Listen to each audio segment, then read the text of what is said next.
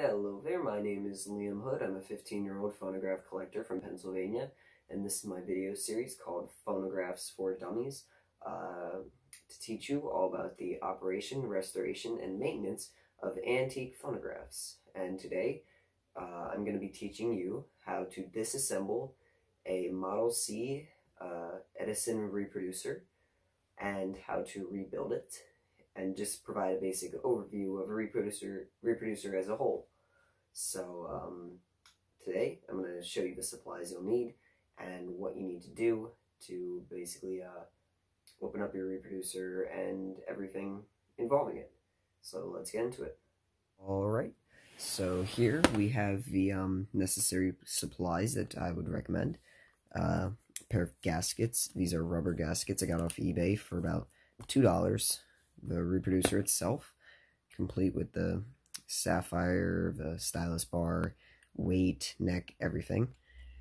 Frisbee. It's just a plastic ultimate frisbee. So, you know, just any frisbee or plate of some sort works, really. And this is a tiny screwdriver. It's a screwdriver from an eyeglass repair kit. I got this at CVS for like $5. You can get these at or no, it's not even like $5. I think it was like $2. And you can get these at any pharmacy, or sometimes convenience stores might have them, or really just anywhere that sells like sunglasses or just glasses in general. So yeah, that's what you're gonna need. And my frisbee here, you can see this is just a black splotch of paint that I spilled a while ago. That's nothing, just, you know, ignore that. Alright, so I'm going to try and get my camera set up so I can kind of just get an angle to show you what I'm doing, and, you know, get a good angle to start disassembling this reproducer. So I'll be back. Alright, let's start. So, first, to disassembling your reproducer, turn the light on, there you go. Now there's two screws that hold both the stylus bar and the stylus in place, and also hold the weight in place. So I'm going to try and show you that. There's one right there. I'm going to try and get this screwdriver out so I can use it to point. So you can see there's a screw right there, and then there's another screw right, come on focus, right there. Hold up, I have to adjust the camera. No, there we go. And then there's a screw right there. Right about there. So that's also a screw. Now these are very small. So this is the mounting screw for the weight, and then there's the mounting screw for the stylus bar. So let's first get this screw up here. Let's get that out first. So just get your screwdriver in there, turn to the left, and it is very small. Almost all the parts of these reproducers are small, so you gotta be very careful. Be sure not to lose anything. If I move my camera back or I have issues with the camera angle, I must apologize. I'm using a gear right here. You can kind of probably see it. Just using that to hold this in place. And I'm on a bed right now, so you know the surface isn't the best. But just unscrew this.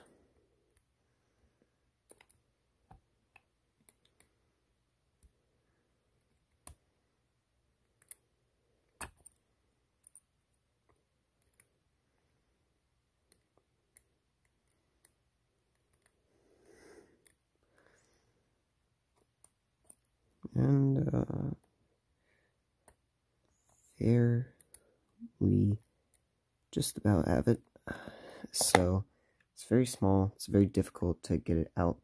I'd recommend just taking your finger and kind of just using the friction from your finger, kind of just get it out the rest of the way. It's very difficult, but try and just gently kind of get it out. Hold up, give me a second. I'm gonna get something magnetic to see if that'll help a bit. I believe it will. So here, got a magnetic screwdriver.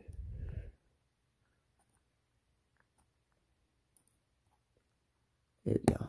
There we go. So you can see it came out more. So I'm just gonna get it out. There we go. It's out. I'd recommend tweezers when doing this, but I have very small hands and I don't mind. Now I'm just gonna put that down, and since, you know, frisbee, just kind of leave it and it'll roll around on the surface. Now I'm gonna get the stylus, the mounting bar, you know, the screw that keeps it there. I'm just gonna fix this camera.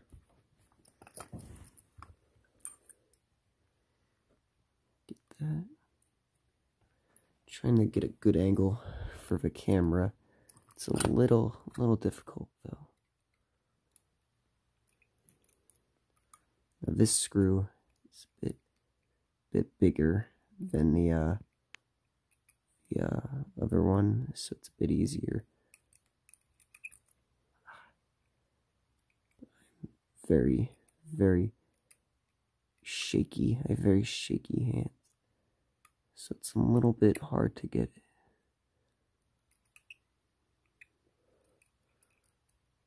It's basically out. So I'm just gonna, and the hinge block is sideways. I gotta put that back.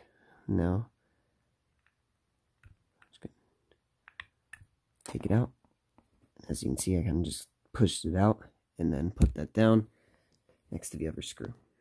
Now, I'm gonna fix this camera. So now we have it basically like this. Now, I want to get this. Kind of just take the stylus bar, let it flop. Now, I want to hang that like that. Now there's a link at the end. Let's just slide it through there like that. And just bring that up. Bring the stylus bar through there, and there we have the inside of our reproducer. Now we'll wait. I'm just going to put this aside. Now, this is held on, there's a little wire right there that links the stylus to the diaphragm. Now, the way I have it set up with the link, I have it perfectly set up so it like aligns itself straight with where it's mounted. So I'm not going to take it out, but it is very simple to take out. It's literally just like, think of it like the end of a paper clip. Right there, you can see it. So it's very easy to take out. It's just a little link, and then there's a little block that it goes into with a hole. So I'm just going to leave that there while I'm doing most of this, but you can take it out. Now next we have this clamping ring. Now this clamping ring, some of them I believe are smooth on the top like this. This one is has ridges. Now there are special tools to help you unscrew these because it's a bit difficult, where they like put something in between these like notches, these bigger notches on both sides, but I can just usually press down a little bit. It just starts to unscrew. Yeah, just press down, start to unscrew. I don't have it screwed in very tight, so it's not an issue. And keep the hinge block, keep that out of the way for most of this. Stylus bar. And I believe the ring is just about unscrewed. So once that's unscrewed, take that out. And then I'm going to put that to the side as well. Now we have this little spring ring, which is that metal part. And then below it you can see the black that's kind of sticking through. Those are the gaskets. Now those are these rubber parts, these things. Now I don't need to replace these. These are actually, when I ordered these rubber gaskets off of eBay, I ordered 2 sets of them, and this is the other set that's in here. So I'm not going to replace these, but if you are rebuilding this yourself, then, you know, have these and be ready to replace them.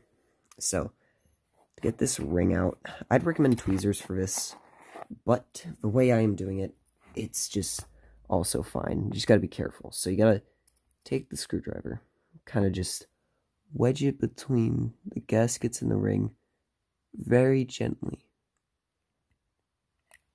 Kind of just get it started. And you see there is a hole right here, right above where the bar sits. Right there, there's a hole. That hole, there's an end of this right there. Right there, the spring ring thing goes through it. And also gotta keep the stylus just kind of safe.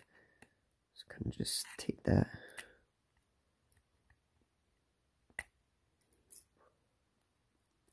Kind of just.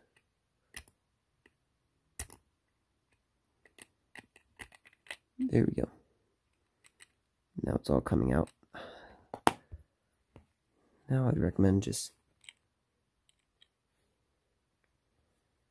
you can see it's coming out. The hinge block is what's stopping it. And there we go. Now we have reproducer body with the hinge block right there. So I'm going to put this over to the side. And now you can see there's gaskets, diaphragm, and it's very hard to see the gasket, but you can kind of see the copper sticking through. So it's gasket, copper diaphragm, gasket, and then ring. And I'm not going to take this apart because these gaskets, I don't know why, they kind of like stick to the diaphragm and the ring. And I think that's okay. So I'm just going to keep that there just so I can easily reinstall these just to put it back together. But that's basically what the inside of a reproducer is. This is the diaphragm. This is what moves when the sapphire, which I'm trying to get good angle on. Let me see if I can zoom in right there. That is the sapphire. That's basically the needle, but it's not a needle, it's a stylus. It's kind of a, it's jiggling around, hold up. It's not a needle though, it is a stylus. It has a doorknob shape, as you can see right there, right in there. That is sapphire. My sapphire is a bit worn, but not too bad. It's actually in good condition, I think. The reproducer as a whole, I think, was in good condition when I got it. Just needed new gaskets. But if you are to, using this video to rebuild a reproducer and you want the steps, really just now take your old gaskets. Oh, yep, bar came out. But, just take these old gaskets off and then just put new ones in when you reassemble. And this, to get this back in, just gotta take that, kind of get the link through the hole. So right there, so there's link, just get that back through the hole. It's very, very difficult. And always try and not like damage the stylus. I don't like touching it too much, but it's not gonna hurt it. It's okay. There we go. Got the link back through. Now let's put it back together. So basically just do the opposite of what you did to take it apart. So, all right, camera's zoomed out. So, oh shoot, I gotta adjust it. There we go. So make sure, put this kind of down. Now, since everything is kind of sticking together and staying together, I'm just gonna take that, put the end of the spring ring that sticks out through that hole right there, and there you can see the gaskets and the top of that spring ring right in there, right there. So you can see that. And now just press it down gently, gently, very gentle. Now we're gonna put the clamping ring back. So you're gonna start by get this in there. Gonna obviously get the sapphire stylus out of the way, so get that out of the way. There we go. Get that ring in there. I'm just gonna now start screwing it in. Now, this dang stylus bar, just because I'm choosing to be stubborn and keep it in, is being annoying. Just start screwing it in. Don't screw it in too tight. That's nice, and there we go. So that's pretty good. And then make sure hinge block has a room between the clamping ring and the hinge block, and it does. So now we're gonna put the weight back on. So you're gonna want to shoot. The stylus bar came off of the linkage. It's pretty easy to put back on also. Get that on. Come on. Line up the hole. There we go. There we go. It's back in. Alright. So, take the weight. I'm just going to adjust the camera a little bit. Alright. Take the weight. Take the end with the pin. Now you're going to drop that stylus bar. Drop the stylus through there. Take the pin. Put it right there. Put the hinge block that way. So it's gonna look basically like this. Now, I'm gonna have this stylus and the bar back. Kind of just take this, be careful. Always gotta be careful.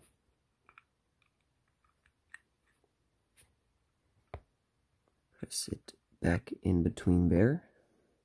Just like that. Now we're going to take that screw that hold it in there. Make sure the holes are lined up.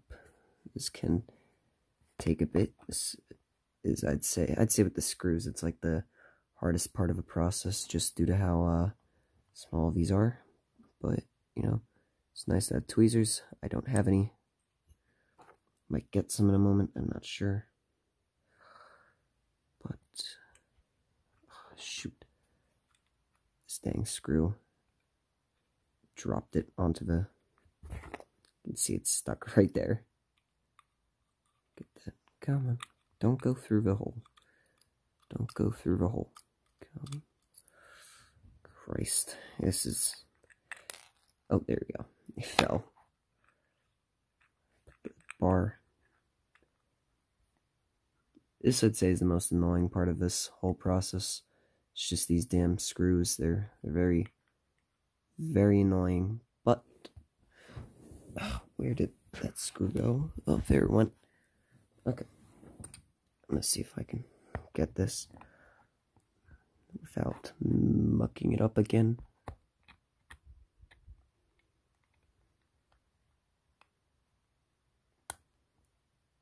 Now, one thing actually that I just realized, that I remembered that you can do, that I would actually highly recommend. Let's bring that magnetic screwdriver back in.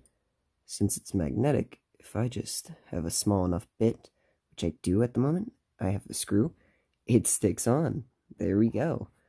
That's another reason to have a magnetic screwdriver for this. So, now we just get that back in. Is that not lined up?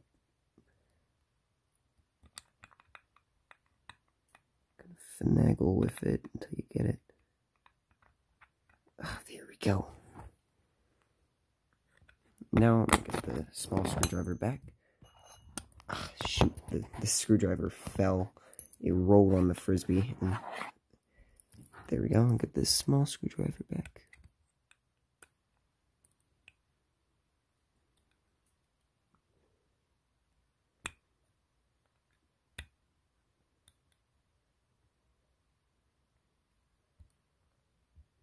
That's screwed in. That's good. Now we got to get the hinge block screw, so I'm going to take it back. I'm going to look for the threaded end. So, come on, come on. Hold up. There we go. So you can see that's the threaded end. It's very, very small. Very, very small. You can see how shaky my hands are. But you can take that threaded end first. Put that right there. Put that through that hole, and then you're gonna line that hole up with the hinge block and just push it all the way through, and now start screwing in. So dang it, camera keeps falling, but now I'm gonna screw this in.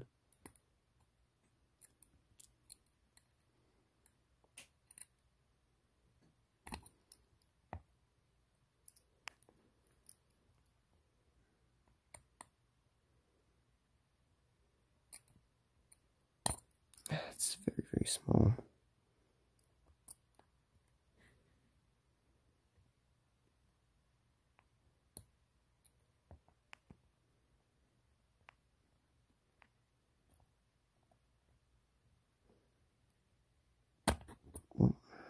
go.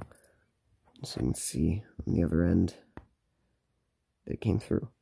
And so I'm just going to tighten this screw up. And there you have it. And now just make sure that the weight falls so that that little pin falls. So it's very nice. And it is back reassembled. And it's there you go. I'm on my bed right now. So, but as you can see, that's the gear I was holding up the camera with. Now, the reproducer is rebuilt. Let's see. And so let's put it on the machine and let's see how it sounds. I'm not going to use a horn because at the time I'm recording this, it's actually pretty late at night, so I don't want to wake anyone up. Take this wind machine up. I have my hand on the other side. A bit of tension already, so it's actually already wound up. Now we're going to take cylinder. This is a Columbia brown wax cylinder. Casey taking the census. It's a comic skit. Press it onto the manual. Indicate. Press on just a bit more. Start it. Get it going. And then. Look at the mug on this. You coming to the door. There's the face for you. Well, what do you want here? Very thick Irish accents. I can't understand them. But, as you can hear, there you go. That is that's a rebuilt Model C reproducer. Depends on the cylinder, but, you know, with these Columbia brown wax cylinders, they sound really good. And, I believe a reproducer, in my opinion, sounds pretty good. And, that's basically it. That's how you disassemble and rebuild a Model C reproducer. Oh, and with these reproducers, I will say one thing. To identify the model, in case you were wondering, I forgot to mention this, but to identify the model, it says on the weight. So, yeah, that's pretty much, that's really it. I mean, there are other reproducers that are a lot more complicated. You know, there's you know, like the Model K reproducer has 2 styli. One's 2 minute, one's 4 minute. And then there's, you know, there's a diamond reproducer. So, like, here, let me get this for my parts. This is the carriage. Well, it's a Diamond C reproducer. It's in the carriage at the moment. I just have it in there just because. And I repainted it. Hold up. Let me just try and put my phone down and get this out. Get this on my right hand. So as you can see, you know, that's a different type of reproducer. It's for playing 4-minute cylinders. It's the carriage it sits in. And then, you know, there's the bottom of it, which I actually haven't even opened that one. I haven't figured that out yet. But, you know, I'm just going to put that down. That's where I keep my parts. You know, Amber 30 restoration is still ongoing. But, you know, and then there's other things like, this is a recording cutter. So this is actually to record my own records I'm going to do eventually. And I got to get that fixed. I got to get a stylus put on it and get the diaphragm. But, you know, that's really it for Model C. It's the most basic reproducer. It's as basic as it gets, basically. I'm saying basic a lot. I think I'm saying too much. But that's really it. They're very easy to understand. There's a lot of guys out there that'll do that rebuilding stuff for you if you're not comfortable doing it. Like there's a fellow named Wyatt Marcus. I know if he's probably one of the more well-known people in the community, in the photograph community. He rebuilds reproducers, does a lot of stuff. But, you know, I think it's good to, you know, figure things out on your own sometimes. And I want to make this video for those people who maybe want to rebuild their reproducer so they don't have to maybe spend the money to try and get it rebuilt by someone else. You know, not trying to be disrespectful or anything. Just, you know, I always like to be helpful and teach you how to do something if, you know, you might be thinking of having someone else do it for you. And, you know, this other parts for Amber 30, I keep them on the Frisbee, but I needed it for this video. So, yeah, but that's it for reproducer rebuild and disassembly. I really hope you enjoyed the video. Hope you learned something, and have a great night or day.